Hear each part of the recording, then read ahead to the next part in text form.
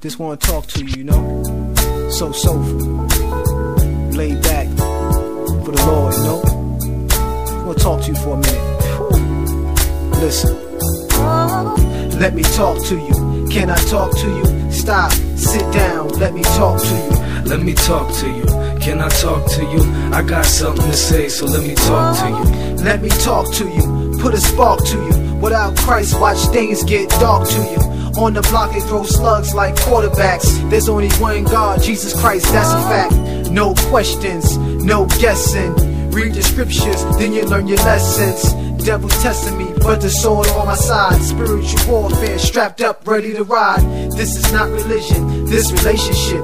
If you're not saved, you ain't gonna be feeling this. I'm talking born again, redeemed by the blood, the Lord of hosts. That's agape love, that means God's love. Not like the world, not like your man. Understand, baby girl, we need some salvation from contamination. You can have the Lord, so while you waiting, let me talk to you. Can I talk to you? Stop, sit down, let me talk to you. Amen. Praise Amen. God. Amen. Amen, bro. Amen. No Amen. other name. Sir. No other name. No other name. No other name. Amen. Amen. Amen. We get ready to get it popping here. Okay, I want to open up with a small prelude to the message. You know, years ago, I remember I shared the message when we were very young in the ministry, just starting out in my living room, and we didn't have, you know, wasn't no YouTube, none of this stuff. We were all in the living room sharing the word, and I shared the word about, and it came to me this morning about hold your ground, right? Hold your ground. Being that we are, you know, in the Old Testament, everything, you know, it was a lot of supernatural things going on. We're going to constantly, in the Old Testament, you're going to constantly go from the natural to the supernatural. Like God is supernatural. So anytime God is actively on the scene or involved, you can expect the supernatural to happen, right? So, but my point is that there's a lot of wars. There was a lot of wars being fought constant. You know, in the Old Testament, it's literal. You know, they did literal battle. In the New Testament, we do spiritual battle. Paul says, you know, arm yourselves, that our weapons are not cardinal, but it's spiritual, pulling down strongholds that Satan has. Satan has a lot of strongholds in our lives, in our minds, you know, everywhere around us that we got to pull down constantly. We're constantly at battle as well, not literally, but spiritually. Back then for them, everything was literal, right? The battles were literal and the things were literal. But one thing that God had showed me years ago is about, and this is what I want to share, it's about hold your ground, right? When they came into enemy territory, you know, even when the United States, I'm just making a point, when they went into invaded Normandy, they just didn't take over the whole, you know, no, you know, German area, the way the Germans controlled. They didn't take it over in one day. They took piece by piece. You get in, you take a little ground, you hold that ground. You don't lose the ground you take. You hold on to that ground, and then you get a little more ground until you take over everything, right?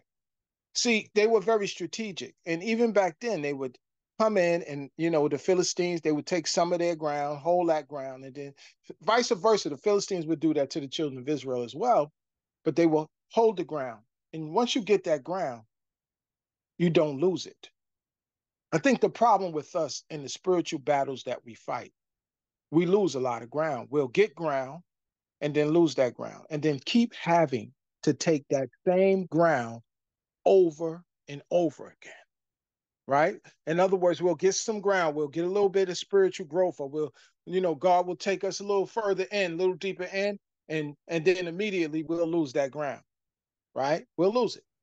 We won't hold it. And then again, we keep battling and fighting and taking the same ground over and over again. When we're supposed to get that ground, hold it, don't go backwards, hold it, even if we can't go forward. You know, sometimes Satan puts up a big battle. There's times United States was stuck for years. be stuck for a long time before they can get more ground, but they wouldn't lose the ground that they took. And same, you know, in these battles that we're reading about with the children of Israel and their enemies. See, the object of the game is to get ground, of course. But once we get the ground, don't lose the ground.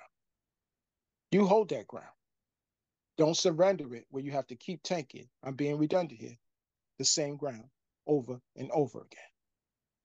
So that's something, to think about. When we get ground in Christ and God allows us to get to a certain level spiritually, and we, don't go backwards, guys. Don't relinquish it. You stay there as long as you can until you could get some more ground. Amen. That's what I want to say to that. Brother Rick, read 15, 1 through 3. Samuel also said unto Saul, the Lord sent me to anoint thee to be king over his people, over Israel. Now therefore hearken thou unto the voice of the words of the Lord. Thus saith the Lord of hosts, I remember that which Amalek did to Israel, how he laid wait for him in the way, when he came up from Egypt. Now go and smite Amalek, and utterly destroy all that they have, and spare them not, but slay both man and woman, infant and suckling, ox and sheep, camel and ass. Technically, what did God say? I want y'all to go and kill everything moving, everything walking and crawling, kill it all, right? I remember I was debating a guy years ago, and he said he didn't understand how God told the children of Israel, thou shalt not kill. And then right after that, he told them to go up in the land and kill everything moving. And he said, well, what, God wants us to kill, or you don't want us to kill, but they don't understand that meant within their congregation, within their fellowship, there were protocols, there were laws that governed them. When he spoke about the enemies of God, right, it was a different program. It was a whole different thing. This is what people fail to realize. God did tell them to go up in the land of Canaan, kill men, women, pregnant women, everybody. It didn't matter, because he knew that those babies will grow up and keep killing their babies. Now, something we have to understand, again, the Old Testament is the New Testament concealed. And I said it wrong. I said the Old Testament is the New Testament concealed, and the New Testament is the Old Testament revealed, right? Some of these answers here are answered in the New Testament. And that's when I want to cue you now, Mike. Read Matthew 13, 38 through 30. The field is the world. The good seeds are the sons of the kingdom, but the tares are the sons of the wicked one. The enemy who sowed them is the devil. The harvest is the end of age, and the reapers are the angels. Verse 40 says, therefore, as the tares are gathered and burnt in the fire, so will it be at the end of this age. You can stop there, Mike.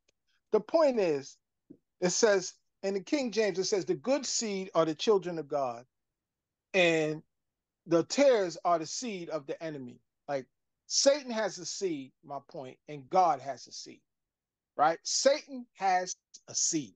This is what people fail to realize, right? Satan has children too. And he brings his children up against the children of God. Back then, it was technically literal.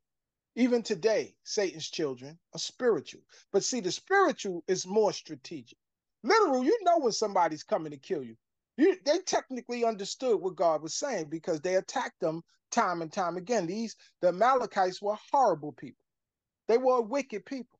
And they constantly came at God's people. Any chance they get, they would kill them without mercy. And God understood the Amalekites had to be wiped out completely, right? But today is a little different. When it says that Satan has a seed, God is letting you know that right then and there that Satan has children too, right? Meaning that spiritually they're more of a threat now than back then, because we don't know who Satan's children are. We know if we're born again, we can recognize them. But some of our best friends belong to him. Some of our family members belong to him, right? Some of the people we love, respect, we care about, we want to be with, the women we want to give our lives to, and whatever the case, they belong to him, right? And they're a threat to us. Period. No matter how you cut it, they're a threat to us. And when somebody's a threat to you, back then they eliminated those threats. Today we kind of embrace them and we harness them. But the point I want to make is that Satan has a seed. And this is people fail to realize that God loves everybody. I remember Jesus said this and it went over a lot of people's heads. And it still does today. He says, I pray not for the world, only for those that you have given me in John, I believe, chapter 17. He said, only for those that you have given me. That's what I pray for. So God's children are constantly divided from the enemy's children. Satan's seed was trying to wipe out the children of Israel completely. So God dealt with them very harshly. And there was people, there was unbelievers God showed mercy to, and there were unbelievers that converted into Judaism, whole nations back then. I'm not saying that God just wiped out anything and everything, but he knew who will continue to attack his people, throughout generations. And the Amalekites don't exist today. They were eventually wiped out by the children of Israel. I'm just, letting you know what's going on here. So God told him, go up in the land of Canaan, right? And kill everything moving. And he said, don't spare anything. All right, we can keep reading. Verse 4 on down to 8. Rick. And Saul gathered the people together and numbered them in Telem, 200,000 footmen and 10,000 men of Judah. And Saul came to a city of Amalek and laid wait in the valley. And Saul said unto the Kenites, Go, depart, get you down from among the Amalekites, lest I destroy you with them. For ye showed kindness to all the children of Israel when they came up out of Egypt. So the Kenites departed from among the Amalekites. And Saul smote the Amalekites from Havilah until thou comest to Shur, that is over against Egypt. And he took Agag, the king of the Amalekites, alive, and utterly destroyed all the people with the edge of the sword. But Saul and the people spared Agag, and the best of the sheep, and of the oxen, and of the fatlings, and the lambs, and all that was good, and would not utterly destroy them, but everything that was vile and refused, that they destroyed utterly. You can stop there, brother. Okay, Saul played himself right there, but big time. I mean, big time. But my point here, I want to go back to the Kenites, right? It says they were an unbelieving nation at one time as well, but they showed kindness to the children of Israel, right? And this is what I love about God. When you agree with God, listen, he gonna rock with you. When you don't agree with God, then you're gonna have some problems. The Kenites agreed with God. They showed kindness to the children of Israel. When they came into the land, they didn't beef with them. They opened up the doors to them. And for this kindness, God returned kindness back to them. In the New Testament, it says, Jesus said, if you give somebody a glass of water in my name, it will not be forgotten.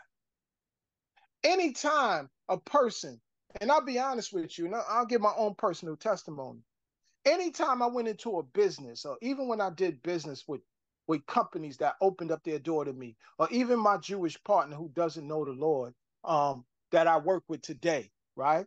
God, he told his wife, I said this before, his wife said, since I came, their ministry, their business tripled, right? Anybody who opens up the door and show love to God's people, God will in turn allow them to be blessed as well. When God went to destroy the Amalekites, he told the Kenites, get away, get out of there, right? He showed them kindness. Like, again, it goes back to what Jesus said in the New Testament. If you give any one of my people, any one of mine, someone, and when he says someone, mean one of mine's, a glass of water in my name, right? And you genuinely, do it out of a sincere heart, God will remember that. God is not petty. God don't look for a whole. One act of kindness, of genuine kindness, will take you towards God's people, or in agreement with God, with God's direction, will take you a long way in life. A long way. Now Amen, back to brother. 9. Saul played himself. What did God tell him? Right?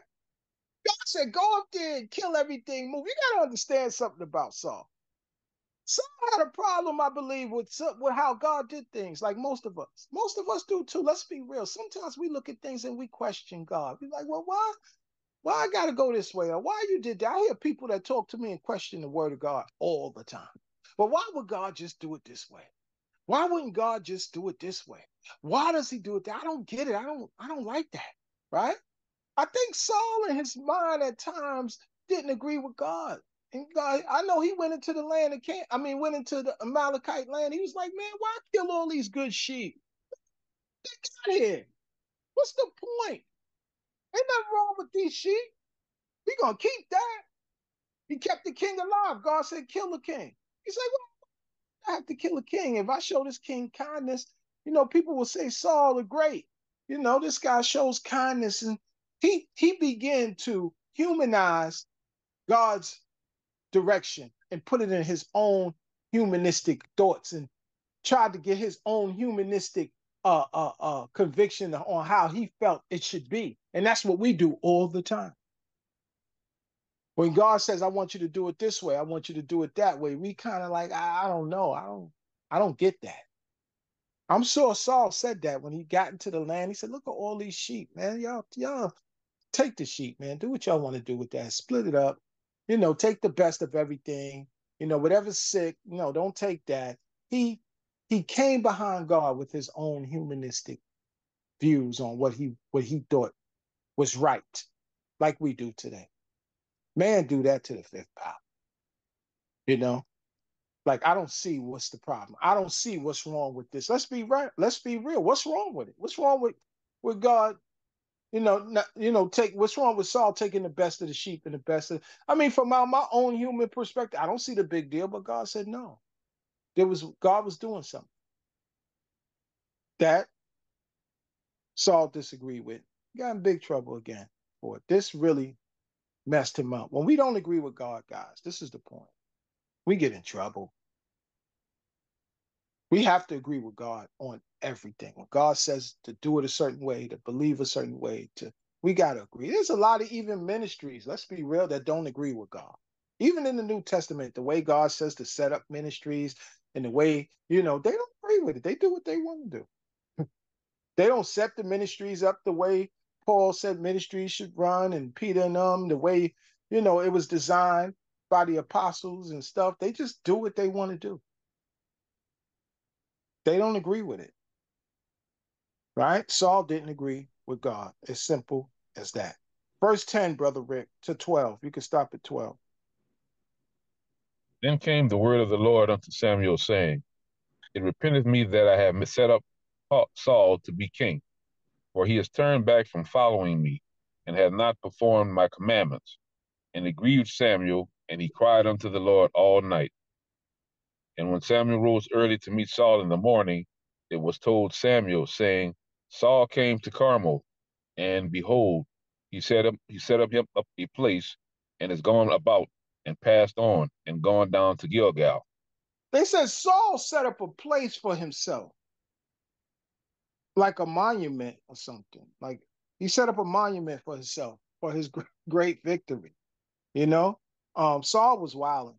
I believe Saul was trying to kick God out of the situation, right? And be governed by his own humanism, because he just was doing what he wanted to do. We do that. We get in these positions and get to certain, God will get us certain places. As soon as we get there, we start feeling good. We start getting comfortable. We kick God right out, run God out of it, right? When I saw that, I said, wow, he set up a monument for himself. So what the heck is Saul doing? Now, verse 10, we're going to come back to it. Skip that on purpose. We're going to jump back to verse 10. Keep reading, Rick, to the end of 21. And Samuel came to Saul, and Saul said unto him, Blessed be thou of the Lord. I have performed the commandment of the Lord. And Samuel said, What meaneth then this bleating of the sheep in mine ears, and the lowing of the oxen which I hear? And Saul said, They have brought them from the Amalekites, For the people spared the best of the sheep and of the oxen to sacrifice unto the Lord thy God, and the rest we have utterly destroyed. Then Samuel said unto Saul, Stay, and I will tell thee what the Lord hath said to me this night. And he said unto him, Say on. And Samuel said, When thou wast little in thine own sight, wast thou not made the head of the tribes of Israel, and the Lord anointed thee king over Israel? And the Lord sent thee on a journey, and said, Go and utterly destroy the sinners, the Amalekites, and fight against them until they be consumed. Wherefore then didst thou not obey the voice of the Lord, but didst fly upon the spoil, and didst evil in the sight of the Lord. And Saul said unto Samuel, Yea, I have obeyed the voice of the Lord, and have gone the way which the Lord sent me, and have brought Agag, the king of Amalek, and have utterly destroyed the Amalekites. For the people took of the spoil sheep and oxen, the chief of the things which should have been utterly destroyed, to sacrifice unto the Lord thy God in Gilgal. You can stop there. Okay, now Samuel comes on the scene, as we see, is self-explanatory. He said, I did everything God wanted me to do, Samuel. He said, why did I hear sheep and oxen? You did what you wanted to do, Saul, right? There's a lot of times we do that. One of the worst crimes is not to take ownership. We do what we want to do, then when everything backfires, we act like God, I'm doing my best, I'm serving you. This is Sam. I'm trying to serve God, I'm doing. And this way he really went wrong, right? This is where Saul completely went wrong here. Saul shifted the weight to the people, right? They said he did the same thing Adam did in the garden, refused to take responsibility for his crimes, right? One thing God wants us to do, and we said this already, is to own up. Right then and there, Saul's out was to say, you know what? I didn't agree with God. I didn't see the point, Samuel, of killing all these sheep. I know God told me to do it, but I just didn't want to do it. I don't know what came over me, Samuel. I'm sorry. And then the people seemed so happy and I got caught up in a moment. He could have said anything else. But one thing God wants us to do is take responsibility, take ownership when we do what we want to do and we don't listen to him. And when everything blows up, when everything blows up in my face, speaking for me, I never be like, God, what happened? Oh, God, I tried. You know what I say? God, I know. I'll just sit there with the donkey look like, I don't even complain or say nothing to God. I just be like, I know what I did. I know why I'm going through this. I'll just take it, right? Take ownership of what we did. Saul would not. He did to Adam. When Adam says, the woman you gave me, I swear, the responsibility felt on Saul. He was the king. He called the shots and God was behind him. You don't shift the weight. You don't blame the people you're supposed to lead and the people who's listening to you, and you blame them. God said, I gave you the command. The Bible said creation didn't fall with Eve, it fell with Adam. It fell with Adam because the instructions that God gave to Adam, he was responsible for Eve. He couldn't separate himself when the time came. He was supposed to own up. See, that same syndrome Adam had is in us today. We'll shift the weight in a minute. It's the wife you gave me. I think I said that to God a few times. Huh? Shift the weight. I would have did it, but this brother did his own thing, Lord. I ain't got nothing to do with me. See, God wants us to take ownership. He wants us to take responsibility. God takes responsibility. I love the scripture. He said, have I not made the blind, the deaf, the dumb? He said, do I not bring calamity? God takes responsibility for everything. But we don't. Because, my family, I was born to a broken home and, my father beat me and my mother was out there. She wasn't home. We'll do whatever we can to not own up for what we do. We blame. We live in a world that blames everybody, then takes a bunch of pills today. then begins to take medication for it instead of just owning up. One thing you got to know, that when we stand in front of God and we know this, we're going to be by ourselves. You know, he's not going to ask you about nobody in this ministry. He's not going to ask you about anybody. He's going to be like, don't worry about them. They behind you. You have to give an account for you. Amen, For bro. whatever you did since you claim you knew Jesus Christ. You're going to give an account for yourself. You can't be looking, well, if I would have did it right, if Brother Calvin wouldn't have did this, Brother Ron wouldn't have did that, Alejandro told me, this, I would have been all right. You cannot shift the weight. God hates that. Amen. See, that's one of the Amen. greatest crimes that Saul committed to me when he said, "What? I think it was the people. I seen them taking the sheep, but I got scared. I didn't want to. You know what, Samuel? You're right. I could have said something, but you know what, Samuel? I didn't want to. I didn't see the point. I didn't understand why God would want to destroy all these sheep. And, we came all the way from Israel, then we got to go back to Israel to eat. Saul was the people's champ. He was more concerned about how the people, saw him than how God saw him. And that's where we go wrong as well. Let me see what else I got here. Verse 21 to 23. Read all 23. Go ahead. And Samuel said, had the Lord as great delight in burnt offerings and sacrifices as in obeying the voice of the Lord? Behold, to obey is better than sacrifice, and to hearken than the fat of rams. For rebellion, you want to stop right there? No, keep going. For rebellion is as the sin of witchcraft, and stubbornness is as iniquity and idolatry. Because thou hast rejected the word of the Lord, he hath also rejected thee from being king. I like what he says here. He says rebellion is as witchcraft, and stubbornness, right, is as iniquity. Iniquity is, and adultery is always linked together. Rebellion. Now let me clear something up here. What's the big deal there? Saul sinned, okay. We all sin, right? Everybody sinned. Why was God so hard on Saul? We all sin, right? We all make bad decisions. But Saul was accused of what he says too, witchcraft and stubbornness. See, there's a difference when we just give in to the flesh than when in our minds. See, in our minds, I'm trying to get y'all to understand something. Me and Brother Brown was talking earlier, and we said, I was sharing, we shared this before, but again, it goes back to be careful of those mindsets, because a curse might come with that. It's a mindset that God looks at. It's not always the action, because we're going to look at what David did and what Saul did, and we're going to compare them later. It's not always the action. It's the mindset. In his mind, he did not agree, and I'm being redundant here, with God at all.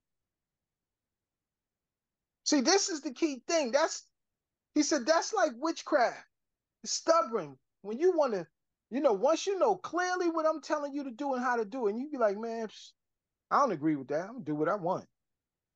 It's different when somebody, we said a couple of weeks ago, is struggling, trying to do what God wants them to do. And we know God is right. Lord, I'm in agreement with you, but my flesh is like a foot I don't see. I keep tripping over that somebody keeps putting their foot out. That's how my flesh is, like a foot out that I don't see that keeps tripping me. That's different. Saul was a sinner, but he was in a different place mentally. In his mind, he had a whole different concept of what he wanted to do as king than what God was doing. And that caused a problem for Saul. It caused a problem for us too as well. Right? That's why Paul says something profound. He said, with the mind I serve God, and with the flesh I serve sin. Right? In other words, even though at times my flesh don't seem to be doing things the way it should be, or I make bad decisions and fall short. He said, but make no mistakes, my mind is fortified and in harmony and in perfect agreement with God's direction and what God is doing. Period. Amen, brother. Amen. All right? So again, Saul was in big trouble. First, I wrote something here. Was God's judgment too harsh? And I said this. I mean, we all sin, right? Was Saul any different? I've said that. Why was God so extra? I answered that. Again, because God disagreed with God in his heart. He didn't. There's millions of people that fall and profess Christ on a high level, but fall in the same place mentally that Saul is in right now. All right, keep reading, Brother Rick. And Saul said unto Samuel, I have sinned, for I have transgressed the commandment of the Lord and thy words, because I feared the people and obeyed their voice. Now therefore I pray thee, pardon my sin, and turn again with me, that I may worship the Lord. And Samuel said unto Saul, I will not return with thee, for thou hast rejected the word of the Lord, and the Lord hath rejected thee from being king over Israel. And as Samuel turned about to go away, he laid hold upon the skirt of his mantle, and it rent. And Samuel said unto him, The Lord hath rent the kingdom of Israel from thee this day, and hath given it to a neighbor of thine that is better than thou. And also the strength of Israel will not lie nor repent, for he is not a man that he should repent. All right, stop right there. We're going to go back there. But in verse 24, I like what it says here, right? It says that it's not that Saul cared for Samuel, but he feared that if Samuel forsook him, the people will do so too, right? And my point is that it was self-preservation. Saul went into self. He said, man, I know the people love Samuel. They follow Samuel. They seen all the great things Samuel did. They know Samuel anointed me as king. If he turned on me, they're going to turn on me too. I got to do something here. He went into self-preservation mode. So he grabbed Samuel and, please, like, don't do this because the people will turn. Again, self-preservation, right? The problem again, Saul agreed with the people over God, right? He was the people's champ. But in that mindset, he became God's enemy. Again, we always got to be on God's side against everything and everyone at all times, guys. I mean, as simple as that. We learned this from Saul. Saul got in big trouble trying to make people happy. He can't make everybody happy, especially if they don't know the Lord. Sometimes you got to take a clear stand against them and let them know, look, that's the direction you're going. That's how you're going to believe. This is where our friendship ends. This is where this is going to stop. I can't go no further with you. I love you though, So Saul, though, again, he wanted to be accepted by the people more than he cared about his relationship with God. And this led him begin to go down, like Mike said, down the toilet with the turds there. Verse 29, though, is powerful. Read verse 29 again, Rick. We're going to stay on this for a second. And also the strength of Israel will not lie nor repent, for he is not a man that he should repent. Okay, now go to verse 10, Rick. Read verse 10 again. It repenteth me that I have set up Saul to be king, for he has turned back from following me, and hath not performed my commandments. And it grieved Samuel, and he cried unto the Lord all night. Now, we have a problem here. Houston, we have a problem. In verse 29, he said, how did he say it? He said, let me read it. He said, also the strength of Israel will not lie nor repent. And then right here in verse 10, he said, it repenteth me that I have made Saul king. Now, it seems like a paradox, or we have a problem, or a little, how you say is a word, ambiguous, right? Did God repent? Does God repent? Why would a holy God, have to repent? What is this? What's going on here? Sometimes we read past things, but one thing you got to understand is that, the unbelievers don't read past scriptures. Like people who come against Christianity and what we believe and why we believe what we believe, the naysayers, the gainsayers, whatever you call them, the opponents, they'll jump on scriptures like that and they'll trip you up with them. And you'll read it and don't have no answers because again, a lot of us, me and Brother Mike was talking about somebody we love and we care about, how learning how to rightfully divide the word of truth is just as important as preaching the word of truth. We have to be ready in these times, and we have to be under teaching ministries that get us ready. Mike said you can't skip past that process. Now, here's my point, right?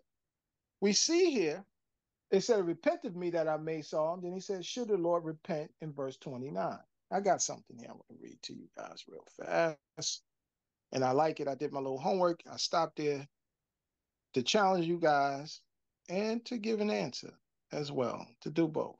It says in the Old Testament, does not correspond to the New Testament word for repentance. In the New Testament, repentance is technically a religious word associated with conversion. And we'll miss this.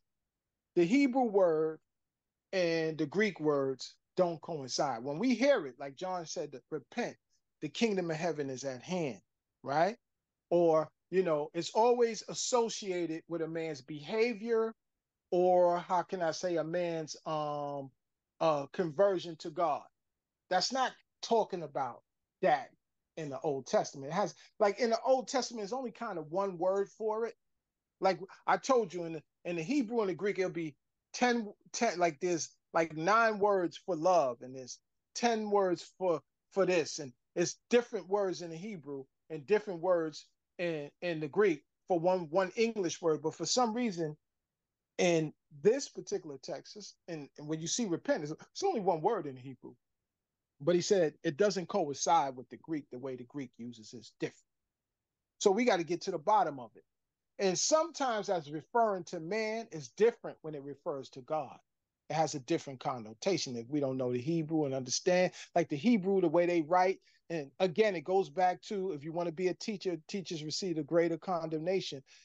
If you don't understand how they write and the way they, make their points, so to speak, we'll miss it, right? Now, the word here means they said, to relent, right? To be grieved, to comfort, express sympathy. I want to stay there, right? Also means you could change God to change his mind. I want you to remember that, change mind. And here it says express. It means it has different, it's applied in different scriptures differently, right? In the New Testament, right? What does it mean, right? It means a change of any of all elements, right? Life, attitude, thoughts, behavior. It's different. It's not the same here. It's 2 different things going on here, right? We'll miss it. Now, as referring to this text, I believe, right, that God is what? Saying what? When he says, repent of me that I made Saul. All right, let me go back to it. I have it here. Again, we got to get to the bottom of it. God does not. We do. It means that he's expressing sympathy, meaning that this dude Saul, it means to lay out, to cry out with a deep sigh, too, like, this guy, right? This guy, this king of mine, right? I got to, God doesn't take no pleasure in dealing with his creation, even when they're wrong. He doesn't take, God is not an android or a robot. Or, the Bible says we're created in his image and his likeness. We have a lot of his characteristics. God cares. He's concerned. It takes no thought. I remember years ago, I had a friend I had to do something too that I loved and I cared about. And I had to do it. And I felt horrible about it, right? It bothered me. I didn't take no pleasure in it. God is not up in heaven taking pleasure in dealing with his creation. No, he's not a robot. He's not an android. Right? He cares, right? So in this particular text, I believe it's saying God, is letting out a deep sigh, right? On being sympathetic, like, oh, brother, this dude, Samuel, this king of mine, right? I want to finish reading it, and then I'll go to the next text. Now, it says, in the Old Testament, the word is used mainly with God as the subject and simply denotes a change in his administration.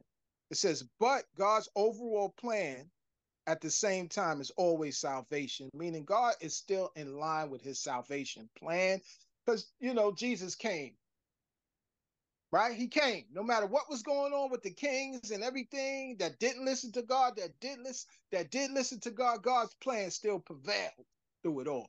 Even at times, God was grieved about things, like even Saul, right? But in the New Testament, in the Old Testament, I like what it says here. Let me say, right? It says, but a change in human instrumentally is required here, meaning that when he says a change in his administrations, meaning the changes of kings, you had good kings, you had bad kings. They came and went. Throughout it all, Jesus still came. He still came. He still was born. It never changed God's plan, salvation. We're on his phone. We know the Lord to get today. Millions came into Christ. Nothing stops it. But at times God has, the Bible says, grieve not the Holy Spirit. Like we could grieve the Holy Spirit. Grieve some of the decisions that Holy Spirit has to watch us make. It's not like he's just sitting there, not in touch, in tune. He's grieved, right? In this particular text, I believe God was grieved. Like, oh, bro, this dude here, right? But as we're laying to chapter 29, I believe it's a little different. In chapter 29, I believe God is just technically saying, right, that he will not change his mind, right? Once he issued out that decree on Saul, he said it's done, right? I'm not up and down like man. I'm not wishy-washy. Like me, I'm wishy-washy. One minute I'll be like, that's it for me. I'm going to do this. I'm going to do that. Next minute I'll be like, man, I don't think I want to do that. Maybe I won't do that. God is not like us. He's not flip-flopping. He's not going to change his mind. Once he issued out that decree on Saul, Saul was done. He was finished. His attitude and his mindset towards God was not good. And it led him to have to be removed from being king of Israel. And technically, that's what it's saying, right? Nevertheless, I'm going to say this again.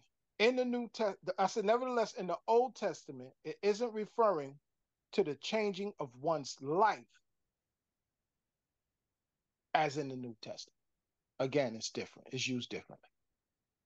Okay? Any questions before I move? Yeah, I was going to say that. I want to share that's powerful points, the points you're making, brother, about Saul, how he cared more about what the people think than what God thought.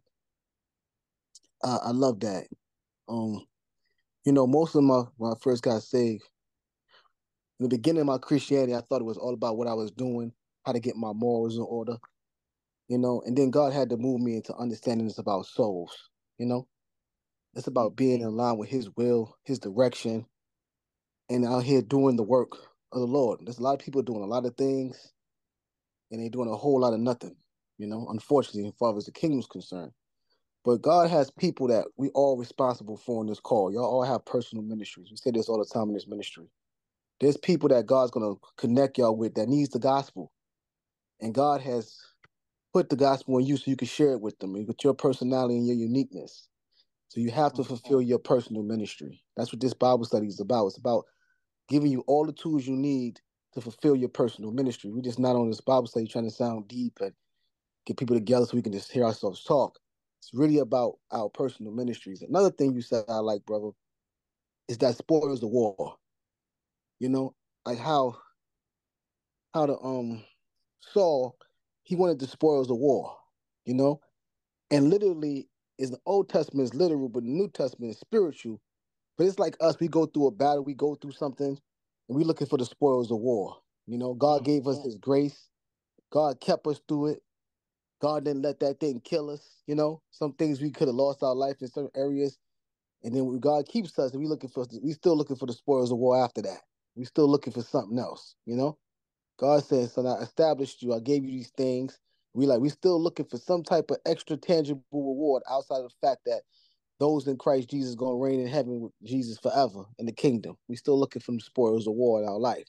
Got to be careful looking for the spoils of war or spoils of things you go through or just looking for a reward, And lastly, the humanistic mind. The humanistic mind, our mind gets in the way. I like what you said, brother. It's not the actions.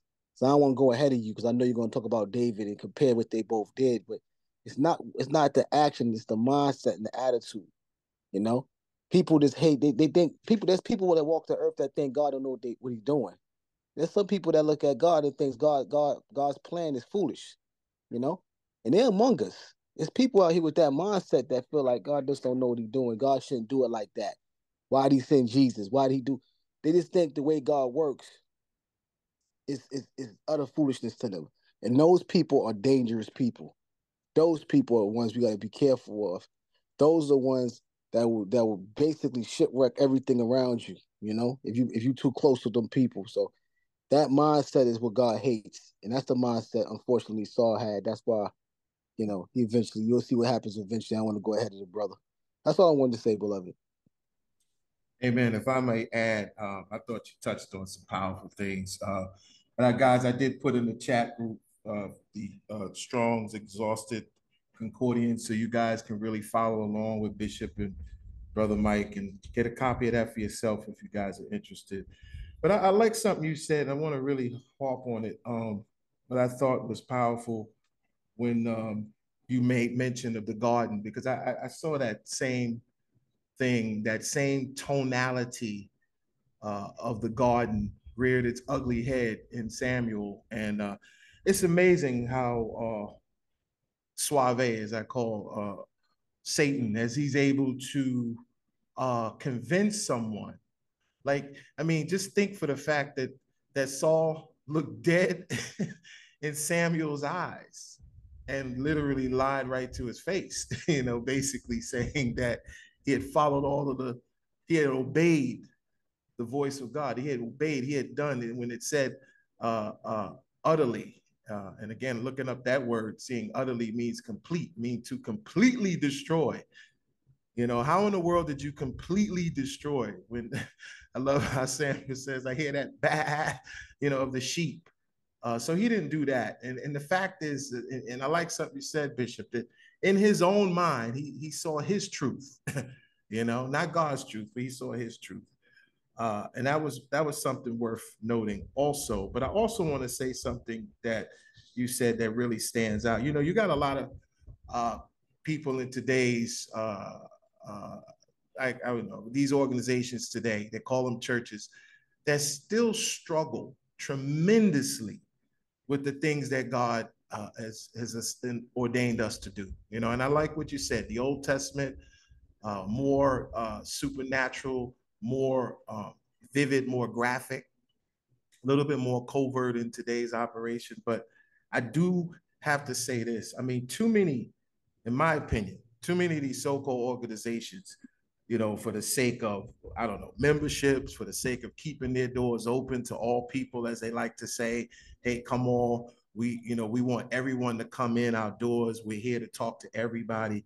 But I see that anti-Christ-like ideology that they allow to fellowship with them for the sake of so-called opening up the doors for everybody. And I really wish that today's ministries would take a much harder stance when it comes to these types of demonic things that, I don't know, that's kind of explained away. Like, there's no way God would have a problem with some of the things that we see vividly in today's society. And I love the fact that we call it for what it is. That's all I had. Amen. That's powerful. Brother Rick, take us home. Let's finish out 29. You read it? 30 on in, and I'll close out. Then he said, I have sinned, yet honor me now, I pray thee, before the elders of my people and before Israel, and turn again with me, that I may worship the Lord thy God. So Samuel turned again after Saul, and Saul worshiped the Lord. Then said Samuel, bring ye hither to me Agag, the king of the Amalekites. And Agag came unto him delicately. And Agag said, surely the bitterness of death is past. And Samuel said, as thy sword hath made women childless, so shall thy mother be childless among women.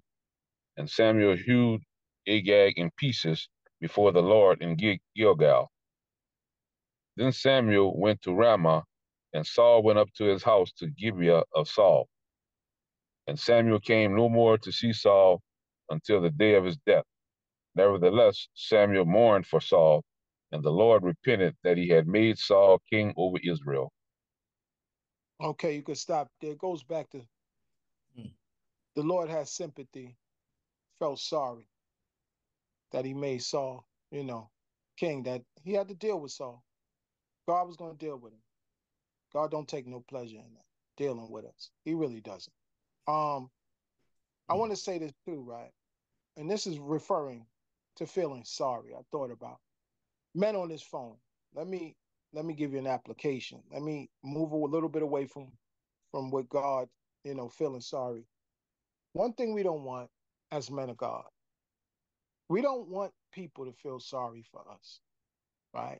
I don't want, especially the women in your life, your children, your family, your friends, you don't want people looking at you, feeling sorry for you, looking at you like, oh man, men of God, we should be those people that people should look to want to come to when they are in a bad way, when they making bad decisions, when they're going through. We should be the people that they come to, for spiritual guidance, for instruction, to get back, in that place with God that they need to get back to, not looking at us, feeling sorry for us, feeling bad about our lives and what we doing and what we not doing, about the decisions we making. We don't want to be those people either, right?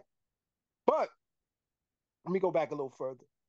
I like the way Samuel handled that. It never talks about Samuel fighting and swinging his sword ever. And I'm sure he had to on a few occasions, but never mentions it. But this one time, when Saul said, Saul told Samuel went to walk away, and he grabbed him and said, "Please, man, don't do this to me.